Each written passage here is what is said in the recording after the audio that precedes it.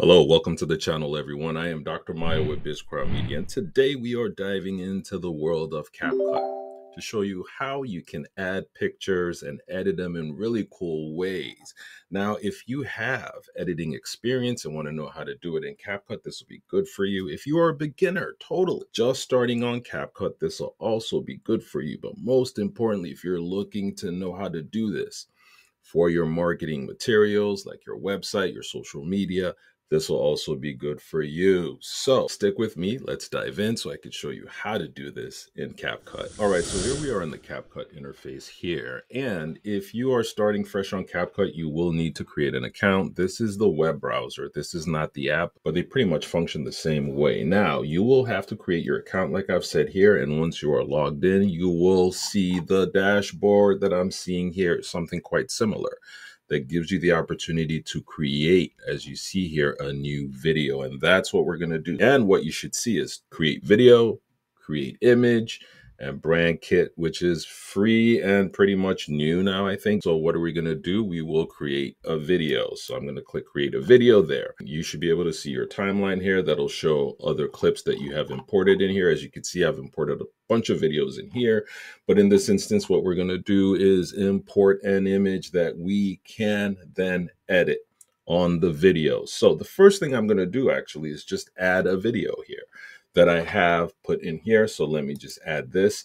And you know, if you go to the timeline, if you go under your media here and you simply click the media, it goes automatically into your timeline. That's something to take note of. So now we have this video here and we want to import a picture that we want to put on the video. Well, how do we go about that? It's quite simple. We go to the upload button right here. And then under upload, you have the opportunity to go to a folder. You can go to your Google Drive, your Dropbox, share upload link, all that stuff. But in this instance, I'm just going to upload a file because let's say the picture that you want to use is on your computer. So we're going to click upload file. And once you click upload file, you should be able to go to your folder to select what you want. So go to downloads here. So in this instance, I'm just going to say add overlay in CapCut. We're just going to put that. Okay. Now, once you double click that, it goes into your media file. Usually is your first file is what I should say. And now, so you see here, we have the image here. We have uploaded it and now we're going to add it to our video. And now, if you remember, I said, if you want to add anything to the timeline right here, all you have to do is simply go in here and click. And it goes into the timeline. You select it, click it, and then it goes into the timeline. So I'm going to do that just here. And you'll see what happens. So when we do that, you will notice that it's been added to the timeline. So if we were to play the video from here. Thanks for watching. Like the video and subscribe to our channel if you found this video informative and helpful.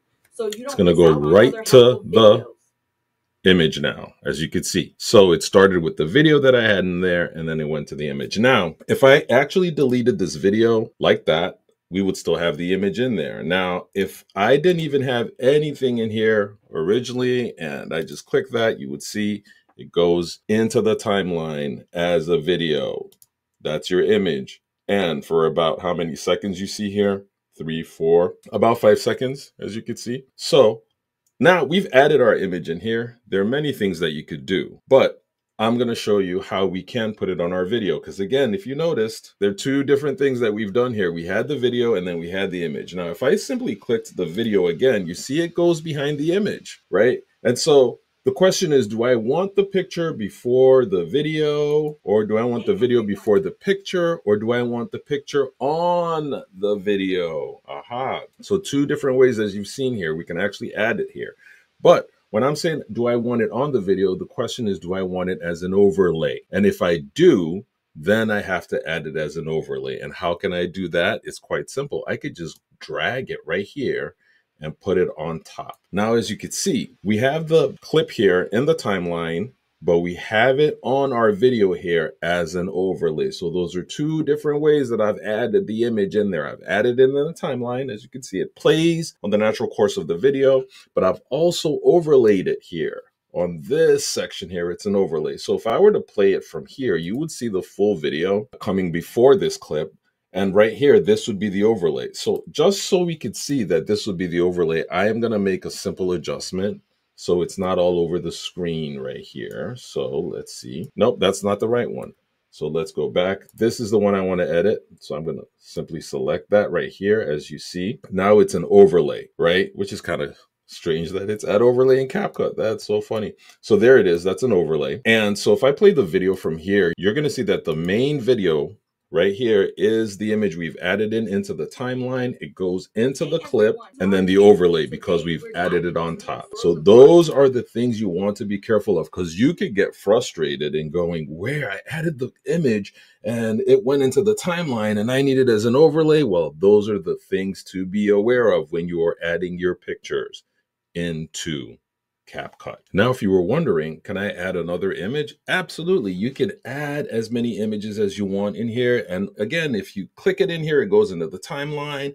If you drag it, it comes out as an overlay. So here, I'm going to add another one here, and you see it's just there. So whether here, you have your image. Now, I'm going to show you the cool things now that you have your image in here that you can do. So let's go to this image here. We'll go to our timeline here. A few things I could do. Since it's an overlay, I can, as you see, I can adjust it. I can make it go bigger, smaller. I can actually move it around, and I can rotate it. See that? I can rotate it. So those are the options that I have. So maybe I want to move it left, right. And as an overlay, you have all these options too, to be able to whether flip it the other way. As you see, I can flip it vertically, I can flip it horizontally. As you see, that's horizontal, and I could do the vertical flip.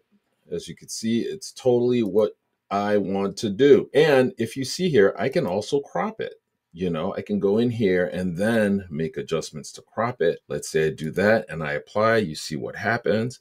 And the good thing too is I could simply go to Control Z or Command Z, depending on what you're doing, to be able to undo it right here. You see, if I go forward, it goes back to the crop. If I undo it, it just goes back to where it was.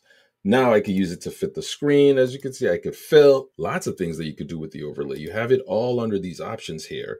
And if you want to move it to different places in your screen, you can, as you can see. That's so cool. But now let's see also other things that you could do with the picture, which is what I want to show you here.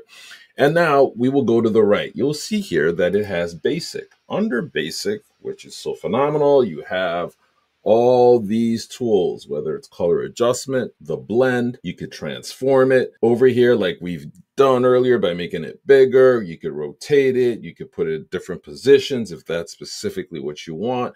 But let's see here. If you go to the color adjustment, look at what we have here. If we do saturation, look at that. It changes it. We could change the temperature. You could change the hue. Look at all that stuff. So if you want to make your pictures dramatic again, you absolutely can do it right here. Now, look at the lightness. When it comes to the lightness, you can make it brighter. Under lightness, you can actually still make it contrast more. You can make it shine. Look at that. So when you see all these cool videos that people are doing and you're wondering, how did they get that effect on that picture? Well, this is how. You can highlight, as you can see. You could do a shadow. These are all the wonderful things that you could do in here. And look at all this under effects too. You can make it sharper, vignette right here, where it's just centered in the middle. And then the fade, look at that. You can make it grainier is what I should say. Look at all that. So those are the cool things that you could do, which I just think is amazing. And simply, you can go back and click reset to get back to the original picture the way you wanted it to be. So we'll go to reset. And we get the picture originally how we got it. So that is just amazing if you think about it. Really cool. Now let's talk about the HSO. See here, you have the opportunity to also change the hue. You see the colors, the pink in there. You look at the lightness. You see this right here when I'm playing with the lightness and different colors that you could choose here. Make that more yellow. If you go to green, make that more green. The saturation, the lightness. Again, a lot of cool things that you could do in here. That is just so phenomenal. And we're still working on the same image, but you can see it's totally transformed. All right. Now let's go to curves. Pretty cool. You'll see what we'll do here. So we'll go to the red one and make adjustments here. Look at that. Just makes it totally red. Takes the red completely out of it. What about the green? You know, you click the green, you can make adjustments, makes it totally green, removes the green out of it. The blue, look at that. Takes the blue. you can make all these adjustments here, which again, if you've been seeing cool effects and wondering how they have made that picture look exactly just like that using CapCut, well, that's exactly how.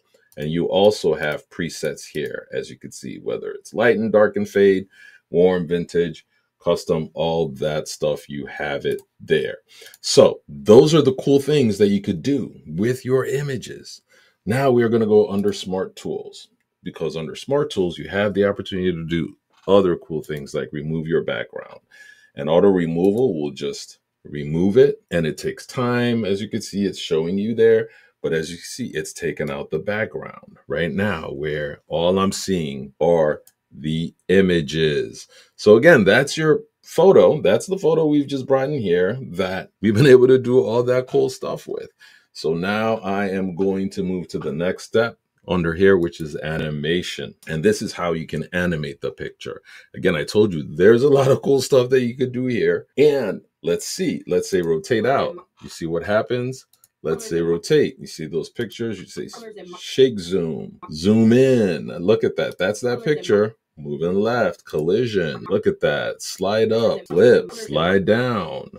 Smoke. Now, as you can see, a lot of them are pro features. So if you are exporting it, you might have to have the pro account. But they also have free ones here, as you can see, that are still so really cool. So that's how you can do really cool things with your pictures.